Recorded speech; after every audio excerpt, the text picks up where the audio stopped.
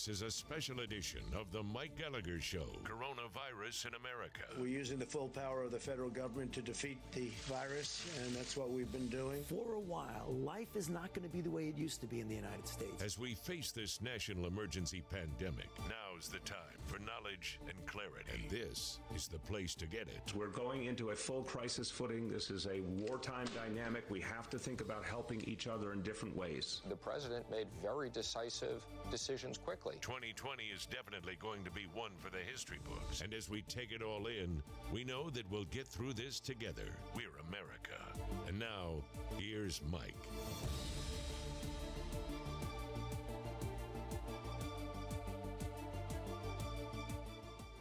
We've never suffered from a lack of content on this show, and certainly during this national and worldwide emergency, we have more material than we know what to do with. The challenge is to get it all in.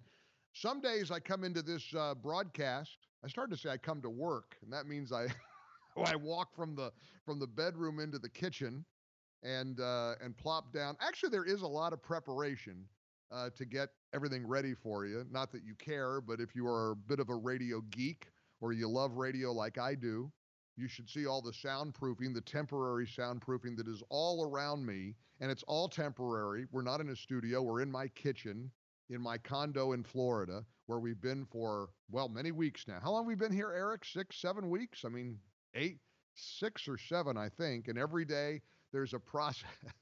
If you saw the setup here, because it looks pretty good on the camera, right? You see me in front of my kitchen. I'm actually in the dining area.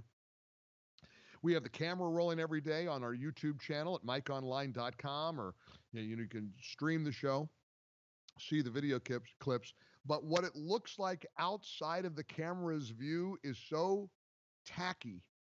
These giant soundproof things that Eric sent me, there's 4 of them that I feel like I'm like in the chamber of horrors. I got these soundproofing things all around me. And then I went and got, this is me now, I went to an open Walmart in Florida and bought is it called batting? I think it's batting that you stuff into a quilt. You know, people who make quilts would know this kind of stuff, but it's like the white, thick material you put in the quilts. And I've got it draped every day because I have this giant light fixture over my head, and it was bouncing off all the sound. So now every day I wrap the batting around the lights above me. It's ridiculous. I look like a lunatic. I look like I have absolutely lost every day. Before I start the show, I look like I've lost my mind. I'm on top of the table. I'm draping, and I don't want to leave it up when I'm not doing the radio show because it's so ugly. So we're putting a lot of work into it all, and we're glad you're here every day. We never have a shortage, as I said, of things to cover. Important news, sometimes really bad news. Over 30 million people now are out of work officially on the unemployment rolls. First-time filings for unemployment insurance hit 3.84 million last week. We now are up to over 30 million people. That's the rolling 6-week total, 30.3 million as part of the worst unemployment crisis in U.S. history. It is now officially the worst unemployment crisis in U.S. history. And Americans are starting to get frustrated on a lot of things. Americans are frustrated about draconian orders that are designed to keep us safe but are crushing the country. As you just heard in the open with Tucker Carlson last night pointing out, Rich Lowry wrote this piece in National Review the other day, we've crushed our hospitals.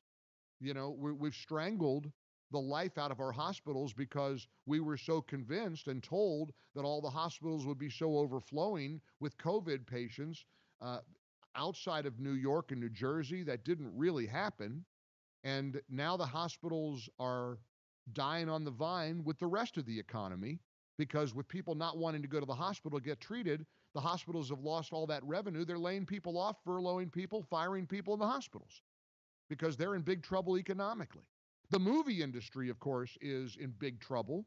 I started my day with a friend of mine kind of criticizing AMC and the Regal cinema chains because they're boycotting Universal. Universal had a big movie, I don't know, Trolls on, what is the movie called, guys? Trolls On Patrol or something. It's a movie about trolls, I guess.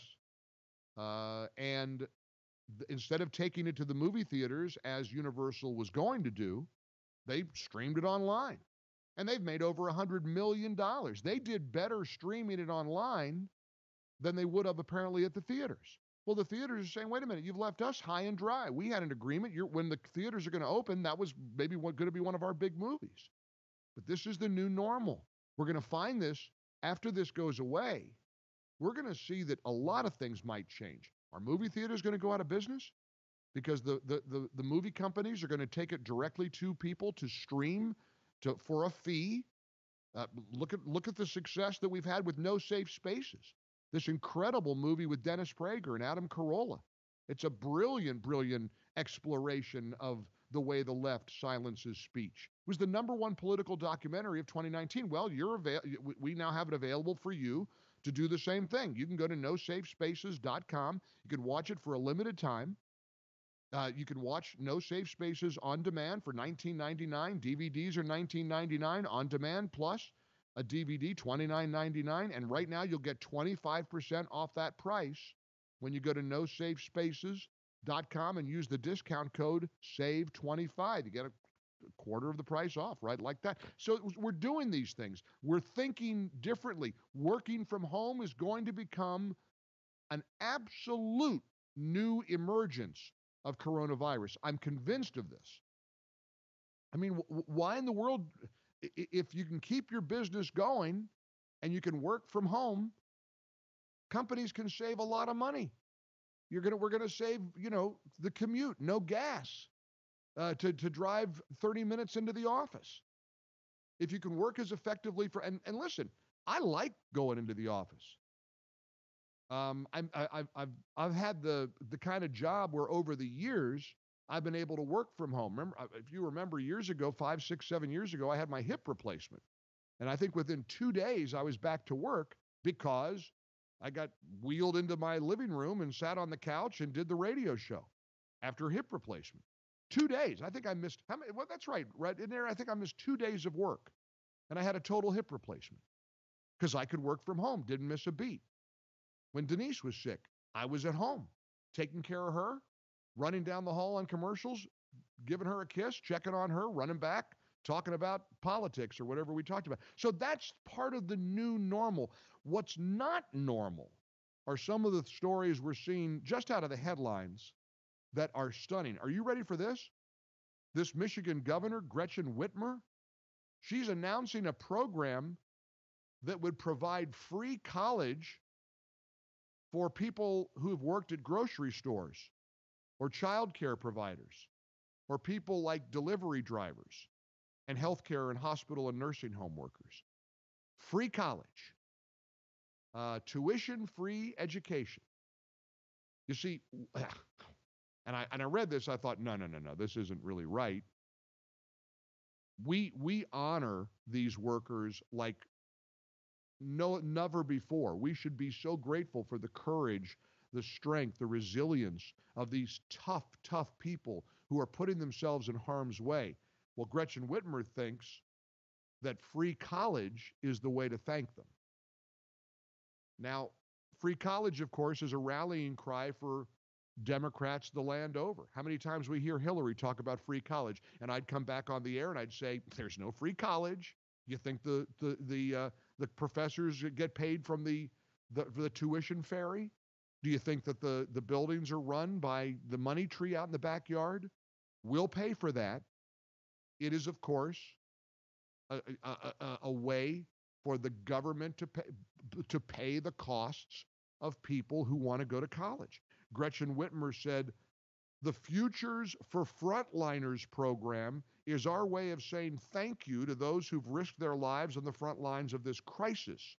This program will ensure tuition-free college opportunities and give these dedicated Michiganders an opportunity to learn a technical certificate, associate degree, or even a bachelor's degree.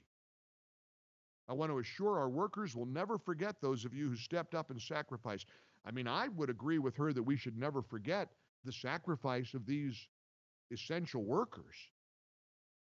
But this program that would offer free college is a result, I can guarantee you, of what it feels like when people are getting checks and money and unemployment enhanced benefits, including $600 extra a week. One of the big worries that Republicans dared to mention was that in many cases, people are making more on unemployment than they were making in their regular job. The administration said, well, that's kind of a byproduct of the way this happened. We had to do this so quickly and we didn't have time to formulate it. Well, okay. There were plenty of negotiations that went on between the Republicans and the Democrats. And my heart goes out to anybody who's been laid off, who's been furloughed, who's out of work, for crying out loud.